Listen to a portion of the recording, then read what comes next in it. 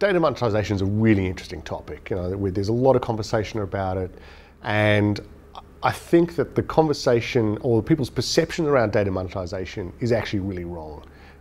It's not just about selling your data, and that seems to be the prevailing sort of thought. I've got to be able to sell this to monetize my data, and that's not the approach. I think if you think about data monetization as the commercialization of your data assets, then you open that up to much more broader thinking about how do I do that in my organization.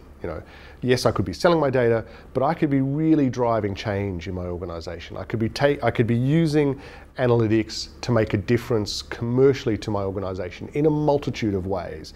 I could understand my customers better, I could understand my suppliers better, and I can really drive value throughout my business by doing that. And it means that you will change your approach to analytics. So it won't be a cost center, it becomes a profit center. It becomes something you invest in because you as a business owner would be passionate in the outcomes of that.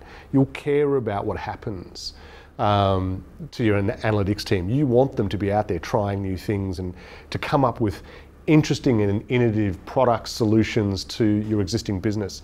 And you want to take that and you want to re-engineer your business around analytics. That's what really true data monetization is.